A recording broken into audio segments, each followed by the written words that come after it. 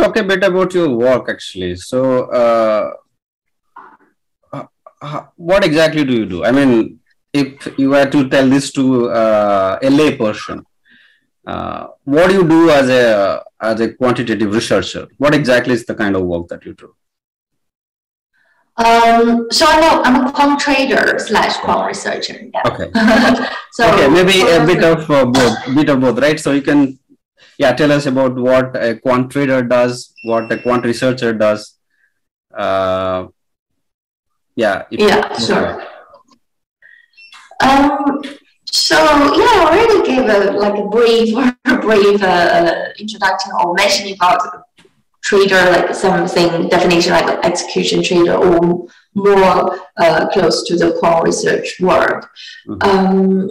So for the quant, so the life cycle of quant trading is we generate ideas, and either your own personal ideas or as a team you get some ideas, trading ideas, and then you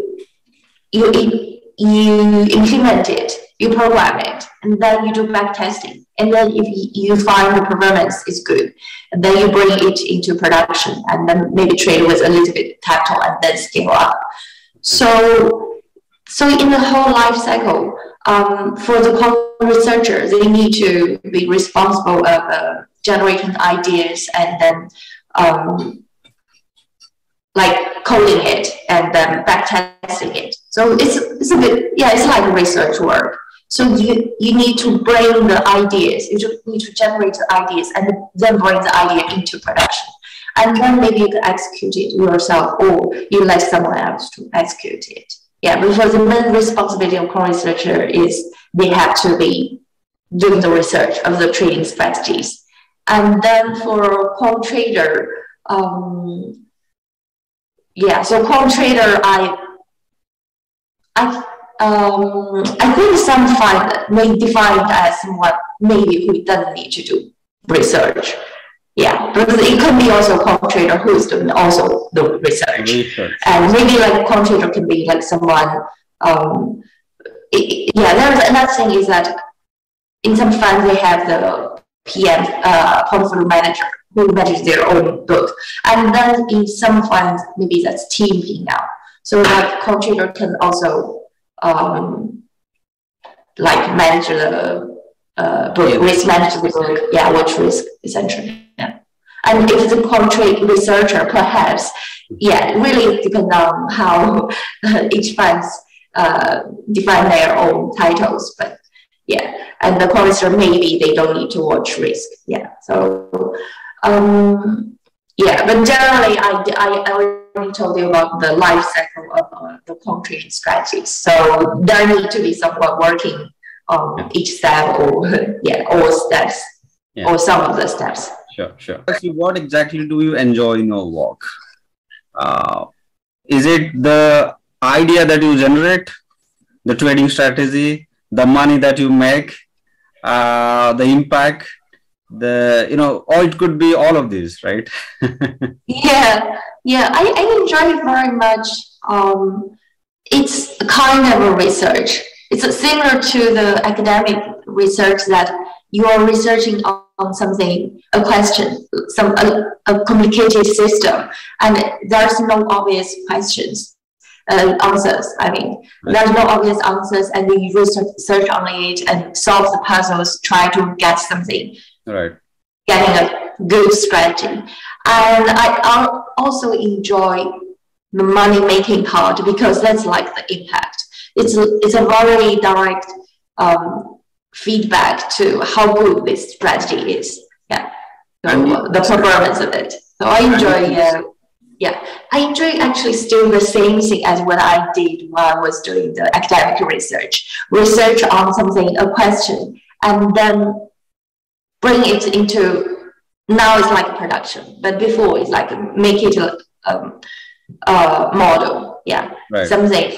I don't like to do the random research and never reach something. I'm not saying that's wrong. It's just like my personal passion is I research on things. So I want to create a product, something, yeah, that can be used or can be shared and can have impact. And then the impact before could be some academic research impact, and now it's this trading strategies impact on trading, on making money, making good P&L. Okay, so I enjoy the same kind of logical things. then it's the best of both worlds, right? You get to work on research like in academia, but you get paid more than academia, right? So yeah, I think I don't know how good the academic is paid now. well, what So I've heard maybe the is that salary not is- that great, right? So yourself is you're doing No, I'm in academic the research. industry. I'm in the industry. Yeah, but what I've heard from people is that people have decided to leave academia to join the industry because, okay, there are many other reasons, but one of the main reasons is to make more money and Yes. make quick money. In academia, as in you have to wait for, let's say, 10 years to, become a professor, a full professor, or even longer. Whereas in industry, you can grow really fast. But do they consider working in some, like the Google or Facebook, those kind of labs? Yeah. Then do they consider that's also academic, or they think that's industry? Well, I think Is for most people, it that's still industry, right? Okay. Because you're working for a profit-making company. Universities are not, profit-making companies. They do not have a balance sheet. They're not publicly traded companies, Yeah. right? So in most university, you don't even have a CEO there, unlike in industry, right? Yeah. Yeah, I see what you mean. Yeah, that's also something good side effect that I got after I joined the finance. Yeah. Yeah. But I think academic is important. Maybe there could be some way to further improve the ecosystem. So for the academic researchers, they could make more money. Exactly. Yeah. I need to think about it. I don't have obvious answer. Yeah. But maybe one more question on your work, actually. So what kind of algorithms do you use? Are these more statistical algorithm or the machine learning AI algorithms? Or other kind of algorithms like simulations, Monte Carlo simulations. So can you talk a bit about what sort of algorithms you use in quantitative trading? So just now you mentioned about Monte Carlo simulation or machine learning. Yeah. So for what I'm doing, or for quant fields, there are two kind of quant fields. One is P quant, one is Q quant. So P is like using P represents probability. So like trading strategies are like P quant, or like trading signals strategy side. And then the Q is like option pricing. Yeah, sorry, I need to mention that I'm working on auction only. So for auction, there are like P quant and Q quant, kind of a categorization. And so Monte Carlo simulation is an important pricing method for Q quant area, because they need to price options. Mm-hmm. And then for pricing, there are also analytics. So some models like Black-Scholes models, or using PD, and then to price different kind of auction products. Right. And for trading strategy side, so the P quant side, can be any kind of a method that people think about to create their trading strategies. I know someone who are using also a kind of simulation called agent-based modeling. So they simulate. Okay. Yeah, they simulate the market participant and agent, and let them interact, and then simulate the trading environment scenarios, and then use that to predict the market. So that's someone using that. So it can be a lot of different things. But do you have the flexibility to choose any algorithm, or you do have some restrictions in place as to what you can choose and what you cannot choose, or is it at the discretion of the trader or the researcher in this case to choose which algorithm he or she wants to use? That's a very good question. So if it's a trading firm,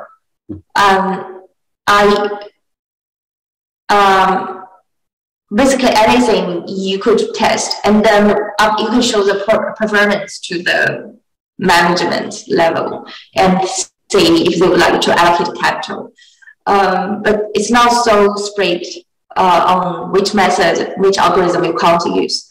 But if it's bank, investment bank, there could be some constraints because the audit and the model validation. The regulations.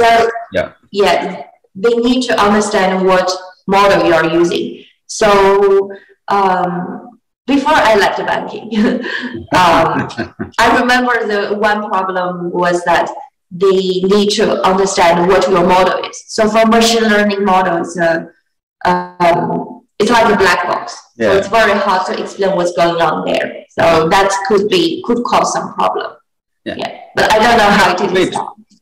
So do you have to wait for the validation team to tell you that this algorithm can be used? And only then you go ahead in executing your trade? Does that help? Because it's a time-taking process, right? And yes, you would miss the signal, right?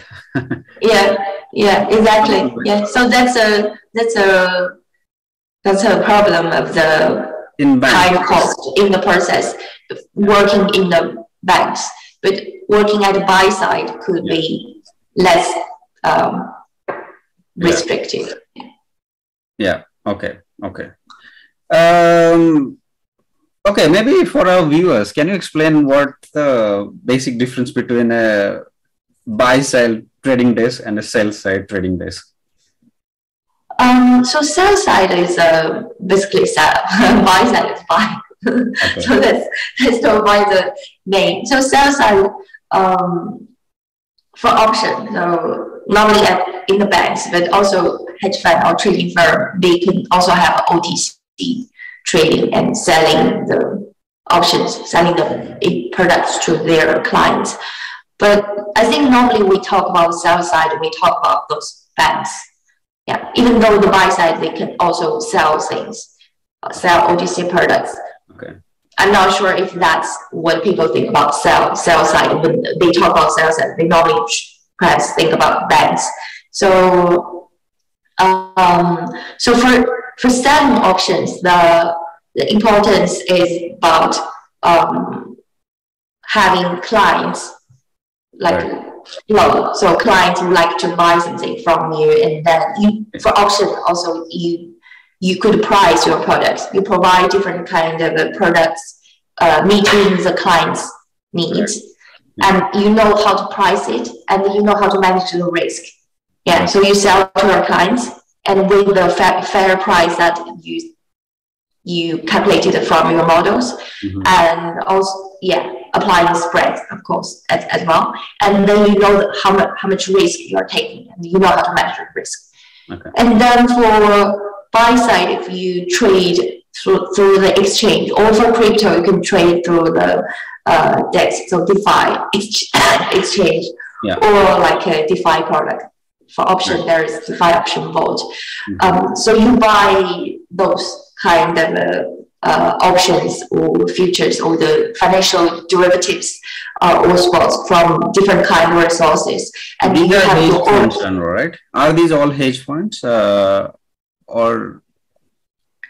Can be hedge fund or trading shop, like proper trading shop. Okay. You can trade with your own money, or you hedge your hedge fund. You manage your clients' money. You charge also management fee. Okay. Question on the